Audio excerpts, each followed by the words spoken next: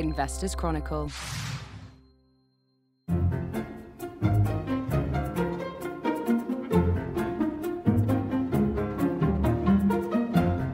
Well, hello out there to all our listeners. This is the IC Companies and Markets podcast for this week. My name is Mark Robinson. I'm filling in for Dan Jones, who is off on a well-deserved break. But I'm not on my own, which is good. I'm joined by my colleagues Dave Baxter, Julian Hoffman, Chris Akers, and all under the watchful gaze of our producer, Madeline Apthorpe. Now, we'll be looking at this week's cover feature shortly. I'll be speaking to Dave about that, and that's Britain's top-rated funds as picked by analysts. This should be interesting for our listeners out there because there are specific recommendations. We obviously can't go over too many of them today, but Dave will be highlighting some trends in the market. After which I'll be speaking to Julian about a specific result for Bankwest Banking, but on a broader note about the state of alternative financing. And lastly, I'll be speaking to Chris about two drinks companies that target opposite ends of the consumer spectrum, Fevertree Drinks and AG Barr, both of which released results this week. And there's some similarities there as well as a few differences. Firstly, I think we'll just have a quick rundown of some of the news stories that are prominent. This morning it emerged that Thames Water could be at risk of being nationalised after it failed to secure a £500 million lifeline that was withheld. And the question there is obviously if this could be seen as a prelude to a wider debt-related issues in the sector. I mean, we've been warning for some time about the level of leverage in the utility sector generally, and this will get some analysts interested today, no doubt about that at all. This week, there's a few interesting other developments. Donald Trump's Truth Social site, or the holding company, went public and attracted about an $8 billion rating, which was slightly annoying in terms of his political adversaries. Those eyebrows obviously raised at the valuation put on, I think it's called Digital World Acquisition, the holding vehicle. It's a shell company, really. But then again, we shouldn't, we won't be too surprised about the ratings given over to tech startups. I mean, it's sort of blue sky stuff, really, for the most part. There was more solid news, really. Ithaca Energy looks like it may become the UK's biggest North Sea oil and gas operator after it inked an agreement with Italy's Eni over a few sites there, which is good news for shareholders, I would imagine. Tom Hayes failed in his legal appeal linked to the LIBOR controversy, which was about 10 years ago, I suppose. The appeal was rejected by the Court of Appeal in London and upheld the guilty verdict that was handed to Mr. Hayes, who's formerly Citigroup trader. What was interesting about that, I'm sure as you remember, is that it was a bit of I wouldn't necessarily a hammer blow, but it didn't do anything for London's reputation in terms of financial probity.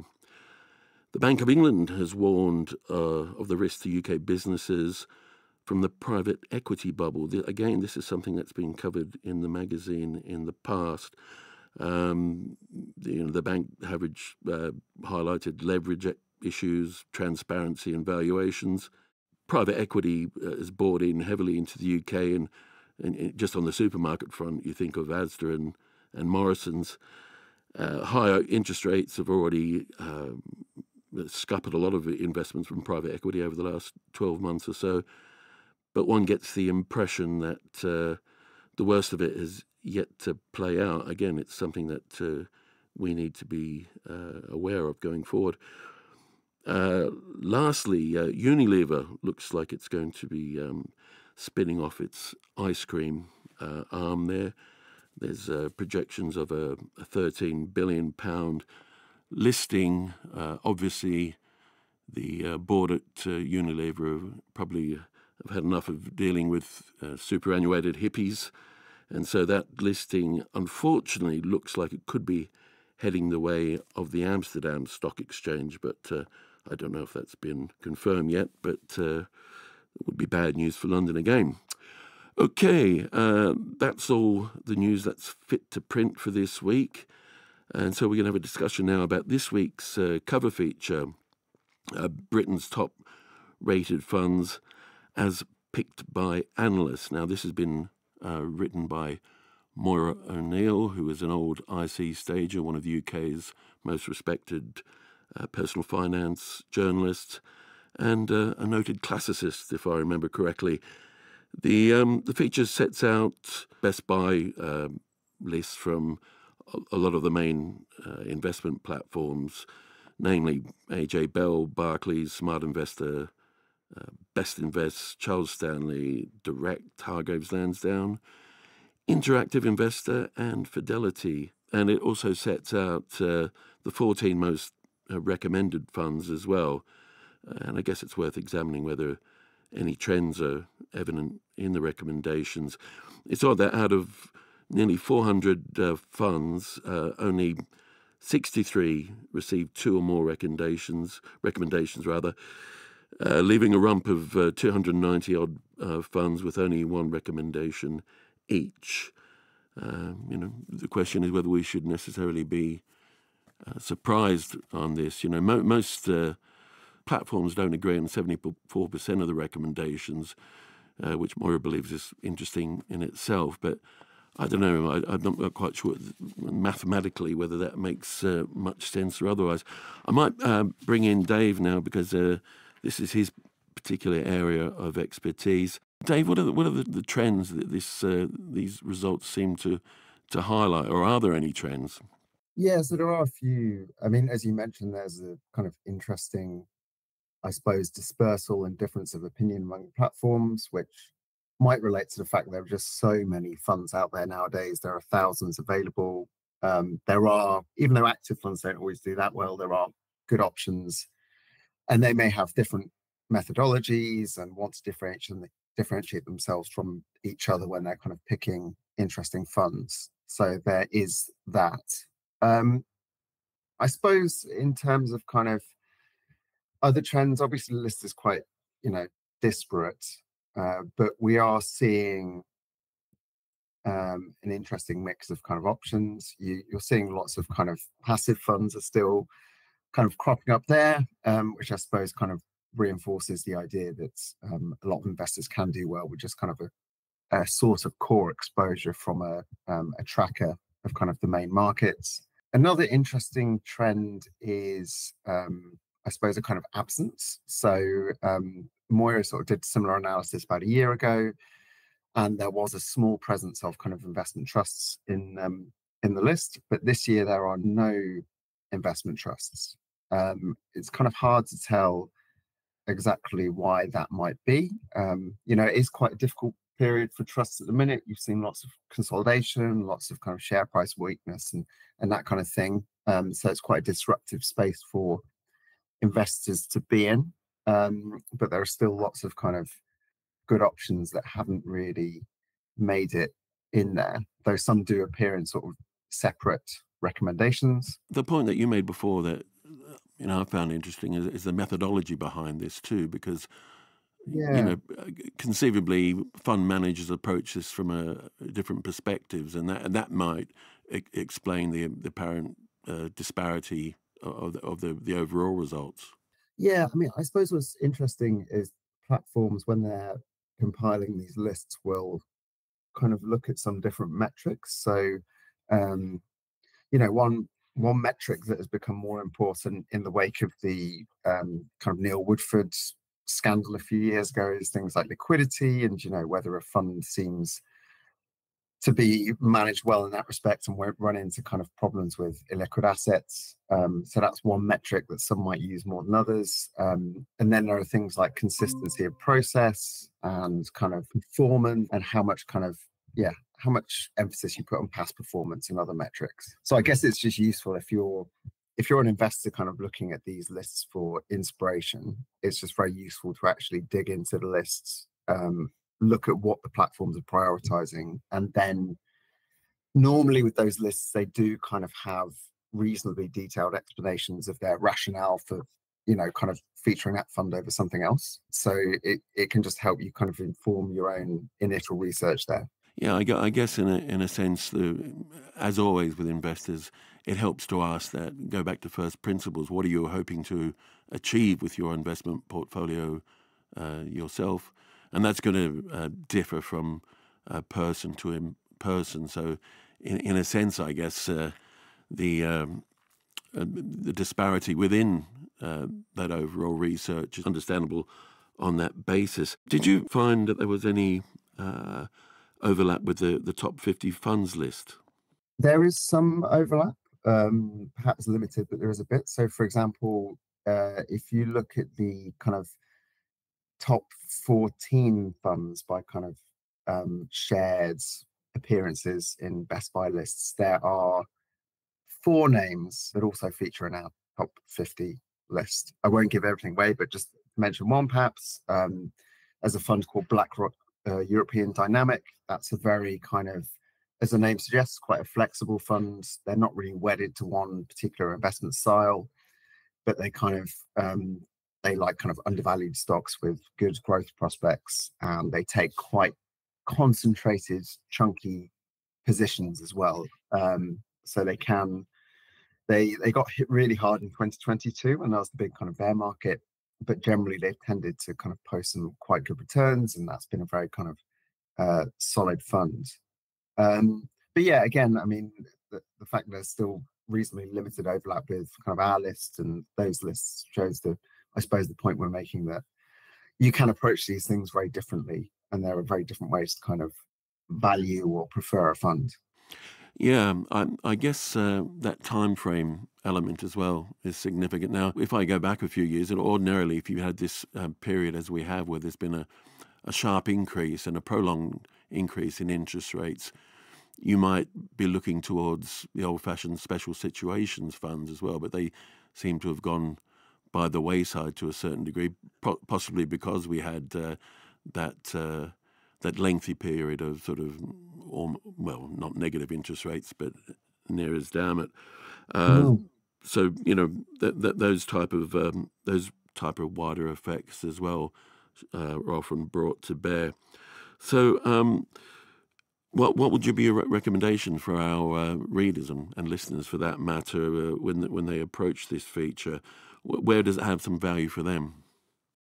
I think it's useful for getting some initial ideas. So if you're considering certain regions, then you can kind of look, or certain asset classes like bonds, you can look at the funds that are cropping up, and they might kind of be potential options to research. I suppose a converse approach to that is, it might show up some of those funds that are potentially kind of crowded trades, because funds can become too big or too popular, so that can be something to bear in mind as well.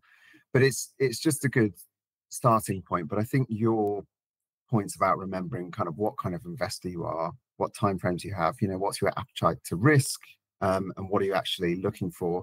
Do you want something simple? Do you just want trackers? Do you want to kind of target specific or focus on specific scenarios or markets?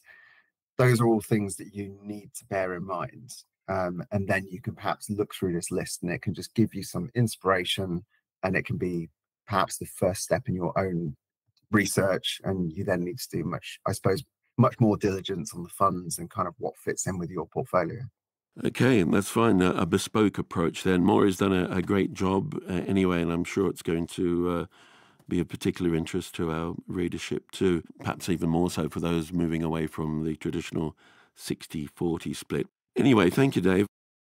We're going to move on now to the second topic this week, and it relates to results for Vanquis Banking, formerly Provident Financial, and they were covered by Julian Hoffman, and I think we can also talk about the state of alternate financing as a link to this story too.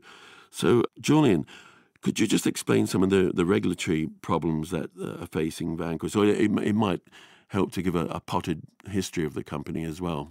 Yes, Vanquis Bank, everyone's favorite doorstep lender with menaces, allegedly. It used to be Provident Financial, which in its day was a halfway respectable higher interest rate lender. So it was one of those companies that lent to people without credit history, or if you'd gone bankrupt, you could get some sort of card from them, or if you didn't have a bank account. So they were another one of those that service that that section of the market of which there are unfortunately quite a few people in the UK who don't have access to a bank account. It's well over, I think, 2 million. So quite high. So they had this model where they employed lots of self-employed people to collect the money that they were due every month from their customers, and they would literally go doorstep to doorstep, usually on a Thursday because that's benefits payout day. And usually with a baseball bat, or was that? I think the baseball bat in this case was optional. Oh, okay. As far as I know. So yes, they had this doorstep lending model. There was some fretting a few years ago that this wasn't any more regulatory compliant. Although interestingly, the FCA itself at the time didn't make a lot of comment about it, but they felt that they were not going to be allowed to continue with that very sort of successful but quite 90s, it's almost like early 20th century model of lending. So Vanquis is the successor company to Provident, and that is more like a conventional, at least the way that it runs its business is more conventional than employing people to walk around housing estates. Well, presumably with Provident as well, that type of model would have been reflected in the net interest rate too. The interest rate they charge is astronomical. If you have a Vanquis card, it can be anywhere up to 70% or APR, which I think is relatively generous in that space. But it does offer people who have had credit problems in their lifetime the opportunity of rebuilding their scores or getting back onto the ladder. So it's a perfectly legitimate exercise. But they make the measure of how profitable this is that their net interest margin is over 19%. Whereas if you are a conventional bank, you'll be lucky, even with higher interest rates, to make 3%. Yeah, I guess conventional banks are struggling enough now, but partly related to capital constraints or demands. They keep a certain amount or an increased amount of their capital. That wouldn't necessarily be such an issue for Vanquis, would it? Or are they suffering on the same basis? They're not suffering from the capital isn't really when you're charging such high percentage rates, your balance sheet reflects risk rather than the cost of funding. Yeah. So that service they charge a premium for that service because in their view they're taking a much greater risk than a bank would on the same customer. Okay. So that's how that model works. They're not as regulated, they're not as tied into how much regulated capital they need to keep on hand and things like that. So there are certain advantages that Vanquis has. The problem is that they seem to struggle to maintain their profitability, and a lot of that has to do with legacy claims against the business. So they've got people are coming forward saying they've been overcharged X percentage on their loans over the years, and they have to be investigated. The company says that for the most part the cases are dismissed, but there is a sort of operational cost in dealing with that legacy. So so every time the results come around, it's always a case of how many customers have we had to pay out or deal with this quarter or this half, and that at the moment seems to be what's determining the profitability. So the question really, the broader question for investors is whether the business as it stands is going to be viable enough to continue as a a lending operation in the way it's organized. I mean, the best that the analysts can say about it at the moment is that there was no more bad news coming out as the results, which, as if that's the best you can say, is not a ringing endorsement. But there is an opportunity to recover. I mean, they have there is a niche for that service. I mean, it may not be the one that most people are familiar with, but people do rely on very high cost credit, and if they can get their regulatory act together, then because they're earning such high margins on the capital they need, there is a possibility that they could become much more profitable. But we are talking 2 or 3 years down the line, I would say. So they're also trading at a considerable discount to net assets as well. I mean, do you think that's justified, or is it a sign of weakness, or a sign of a mispriced asset? Well, it's probably a sign of the weakness of the operating model. If you can't remain profitable just because a few people are making claims against you, then you have an issue with how the business is run, I would say, which is probably why there's that massive discount. But I mean, we're not talking about a situation that's sudden. I mean, this has been an ongoing problem for several years, that they've been trying to change their way they operate from what was a tried and tested model to something which imitates, at least in part, what other banks do, but without really being a conventional bank themselves. So it's like they've got the hassle of being a bank, but without the benefits of being a bank. Well, I guess you get a situation anyway with that. It might act as a barrier to entry in a sense. But listen, thanks very much for that. I mean, there's not many. I think there are generally not many subprime lenders in the UK. I mean, it's quite a niche market, but it's not a well-served one. So you had the likes of Wonga and this kind of payday lender types until they more or less got regulated out of existence. If Banquist can sort of pull clear of its operational issues, then it does have the opportunity to dominate the market. So you've got to. The key question really for investors, where is the knife? How far has the knife fallen? Yeah. And are you in a position? Would they be in a position to pick up the value when that market dominance comes back?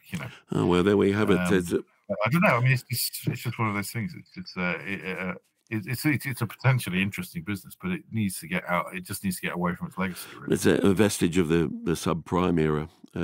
In essence as well, so it's certainly an interesting case study. I'm not sure about its investment potential, but we'll come back to it at some point in the future. But thanks very much for that, Julian, an informed view on the company. Lastly, we're going to come to slightly more conventional organisations. Two of the UK's prominent beverage producers, Fevertree Drinks and AG Barr. The former was famous, I guess, because it rode on the back of the premiumization boom, which is a horrible word, no doubt the result of marketers. But the basic story went, they introduced a capital light business model that exploits this consumer switch away in favour of high-end spirits. Their logic runs that if people are prepared to pay an extra £10 for a bottle of spirits, why wouldn't they pay an extra £1 or £2 for a suitable mixer? The other company, of course, AG Barr, is the producer of Iron Brew, who's Scotland's alternative national drink. So on the line, we've got Chris Akers about this. Chris, can we just go to Fevertree first, if we could? One of the things that I thought that was interesting about the result itself is that the US has become more and more prominent as time has gone on. Yeah, that's right. So the US is now the company's biggest revenue generator after the UK and Europe. US revenue up by over a fifth in the latest year, and the company spoke about the performance being helped by strong off-trade growth, but also some distribution gains in the on-trade. Introduction of products in can formats also seemed to go down pretty well with US consumers, and it does seem like there's a lot of potential for future growth in the US. But I suppose looking at the results as a whole, that was the good news in terms of revenue. Trading was less impressive across other markets. We had flat revenue in the UK, growth of only 4% in Europe, and revenue fell 14% in the sort of quite small rest of the world division. I mean, the view we've taken on Fevertree is definitely enough to keep investors interested in the investment case. The company is forecasting sort of progress with revenue and margin this year, although we are remaining neutral for valuation reasons, as we'll come to in a bit. I remember reading some time ago that the US market is slightly different for Fevertree drinks in as far as that they're seen as, standalone soft drinks rather than necessarily mixers, which, might actually help their expansion over there too. One feature that we did anticipate was that the gross margin was under pressure. Could you explain why that was during the year and whether that's been alleviated to any degree? Yeah, so the company's really struggled with inflationary pressures over the last couple of years, with higher glass, packaging, ingredients costs coming alongside higher energy and freight costs as well, and that's all combined to hit margins pretty badly. There is evidence that cost headwinds are now going into reverse, so the margin improved in the second half of the latest year, but overall it was down by 240 basis points to about 32%. And the company is anticipating the gross margin will rise by about 6% in the current financial year, which sounds very good. But even if that was to happen, the margin would still be below the over 40% level seen in 2021. So it's very much in margin recovery mode at the moment. Yeah, I guess one of the things that attracted investors initially was the fact that it does have this capital light business model. So its demands on that basis aren't as pronounced as other people in the same space. But of course, that was shown up to be, well, not necessarily not the way forward, but the fact when raw material costs started increasing dramatically, particularly in relation to glass manufacture, which is very energy intensive, the company had to bear those costs as well. So with sort of the benefits of that capital light model are no longer quite so in evidence. So looking at the rating, we've got them trading at 32 times forward earnings. Is this realistic given their growth potential, or is it still a little bit on the lofty side? Yeah, so I think it's definitely still on the lofty side. It's worth mentioning that since result, they've actually gotten a bit more expensive. So they're now trading about 36 times forward earnings, which isn't that much cheaper than the 5-year average of 43 times. I think this is definitely a hangover from early excitement on the company. And I mean, there are signs of recovery and growth potential, but the valuation is expensive, and that's a key reason why we're staying neutral for now. There's an analyst at Liberum this week pointed out Fevertree is trading at a big premium to some other drinks peers like Campari and Remy Cointreau. So racing's expensive despite signs of recovery. Okay, we'll have to wait round till that comes back to more realistic levels then. We'll just move on quickly now to AG Barr, a company that you're no doubt quite familiar with, Chris. Their chief or long-standing chief executive, Roger White, he announced his departure from the group this week as well. Or actually, I think it may well have been foreshadowed, that one too. It was a decent outing, judging by the sales figures. And the chairman of the company, Mark Allen, pointed out that under his leadership, Mr. White's turned AG Barr into what was a small regional player into, I think the quote is, a highly successful multi-beverage branded company. Have you got any comments on that as well? You would have seen that development at close hand, I imagine. Yes. So it's worth mentioning that the Roger White stepping down was announced some time ago, so that wasn't a surprise for investors. But it's obviously a big moment for the company. He's been there for a long time. He is leaving behind an impressive legacy, I'd say. So the latest revenue performance, revenue of around 400 million, was 150 million up on pre-pandemic levels. So it's quite impressive growth. Iron Brew remains the core product and what the company is known for.